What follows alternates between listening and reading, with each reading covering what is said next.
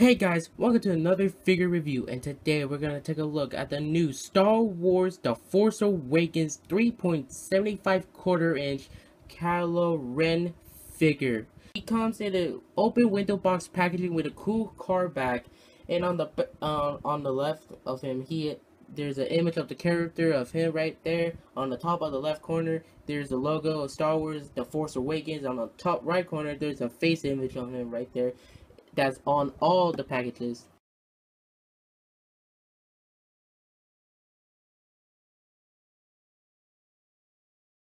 And as we take a look at the back, it gives you a brief description of the character right there and all the other characters that you can pick up. And there's some sort of like machine toy that you can build if you collect all these three figures. Like this piece right here comes with him, Kylo Ren. See, it tells you how to hold it right there. So pause the video right now if you want to read the description. So let's stop talking and open this bad boy up. Be right back. So here's the figure right out of the packaging. So let's take a look. Let's take a look at this figure. Okay, let's start with the head. The head is on a ball joint. So, but like this hood piece right here is not like cloth material. It's like this hard plastic. Like it's actually molded as a head. You can't really take it off. That was kind of a bummer. I was really expecting like this piece to be like a cloth, so you can like unhood it. But it was really a bummer. I mean, like I really wish that this piece was a cloth. But as you can see on the back of his neck, you see it has like this rubber piece cloth. Now, like on the Black Series one, it had the exact same thing like this as a rubber piece. But on the Black Series, it has this as a cloth, but in like the 3.75 quarter-inch is like molded onto the head. So going all the way around his body, his belt, like right here in the belt buckle, is very light, silver, and if you can see there's tiny buttons with black painting on them. It's really a nice detail, really tiny detailed. I didn't know they were gonna actually paint that part. But on the back of his cloth, not really much, just one black solid color. As you can see, the belt is really this nice shiny plastic right there. On his hand, not much of painted detail on his hands, but not really much detail. Now here's another bummer. Now, I was expecting this figure to have cloth, but apparently, this is not cloth. It's just one solid black plastic mold. His legs is actually attached to the cloth plastic. Now, that's a bummer. I really expected this like whole row piece to be a cloth, but it's actually a part of the leg. So, like, you have to open his leg to actually see his leg. Now, it's really a nice detail that he actually put it into the leg. Like his boots are really nice shiny, and really nice wrinkles in the pants right there. But it's really weird with the cloth piece on his leg like that, because I think they should have like did this whole piece as a cloth, because that would make it much nicer instead of like really dumb. So he looks dumb with this cloth piece attached to his leg. I mean, like, there's nothing you could do. Like, he's really shiny boots and a lot of wrinkles in. So it's really nice that they added that detail in there.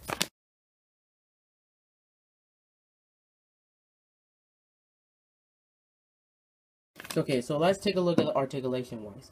So his head is on a ball joint. He's slightly move up and down, but not much. He can look left and look right, can do a 360 spin. His hands can go upwards, do a 360 spin, and downwards. Also has the other arm. But on this arm, it really hinders your articulation because of this cloth piece. It's over the shoulder, so it really hinders. Oh, now you see, like, so like I'm not gonna show you. His head, this piece is really part of his head, so you cannot take it. But this is a separate piece, so if you want to take it off, you can take it off. So how he looks like without the piece, but you can just put that really back on and snap it right back in. His head can come out really easily if you like push this arm too like high. It will pop the head and the claw piece off. So you don't really want to put like to force it up like that. And you can go down only that much because of the cloth piece. That's really the bummer. You can I can tell you he has no waist swivel. His leg can kick upwards that much and only kick that back. Oh wait, kick only that back. No, you cannot actually kick back the like the leg. That's a really bummer. I really wish they made this piece of cloth instead of a plastic. But it's really nice like wrinkles in like in the robe right there. Real nice wrinkles so you can see the boots, the tip of his toes. And on the bottom of his feet has like these two pecos right there. Okay, let's take up the really tiny details. His mask, I really liked his head. He has like these tiny like markings on the side of his like mask. Really shiny, like silver paint right there with black wash on it. He has a black mask, and on his forehead, he has a really tiny markings right there. Really tiny markings. There it goes, right there. You can see the lines marked in there, and on the tip, you can actually see the tip of his head is all black right there. Really nice. Now, let's take a look at the accessories that he comes with. Now, let's take a look at the main accessory. He comes with his signature lightsaber, 3-bladed lightsaber. I mean, like, I really like this accessory. I mean, like, look at the lightsaber. It's like a regular lightsaber with two like endpoints at the end. I mean, like, this is a really nice lightsaber. It's really nice silver shiny paint on the handle right there. Really nice red plastic a translucent plastic right there. You can actually kind of see my hand go through it. Really nice texture to the lightsaber. Really nice bumps right there. Got some really nice details on the lightsaber right there. Tiny details on the lightsaber right there. Right there, really nice. You could just put that lightsaber right there on his hand. Right there. There you go. There he is, holding his signature lightsaber.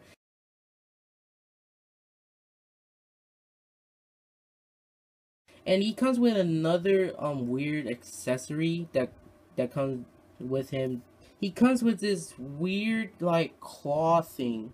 Now it doesn't really look like claw, but he can put his hand right here, and it's really weird because look, the white piece is closed to represent a claw. So like you can put his hand right there, and the clothes. I thought it was gonna be one solid piece, but it actually has some articulation to it.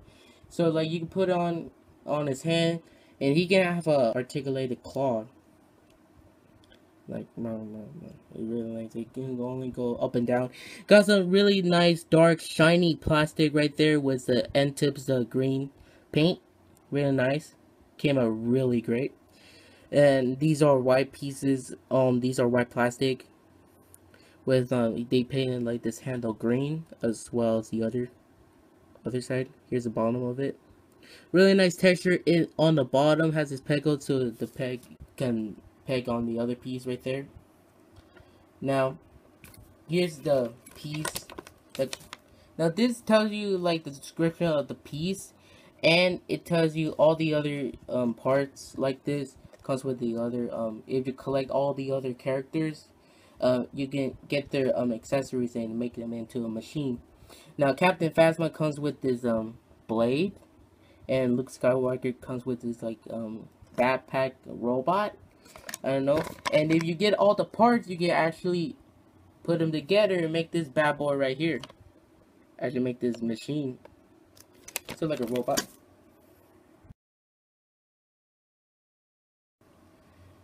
And for size comparisons, here he is standing next to the First Order Stormtrooper. Now you can see them standing right next to each other. Kylo is really taller than the Stormtrooper, but I really think they fit in scale. Like I think Kylo is much bigger than the Stormtrooper.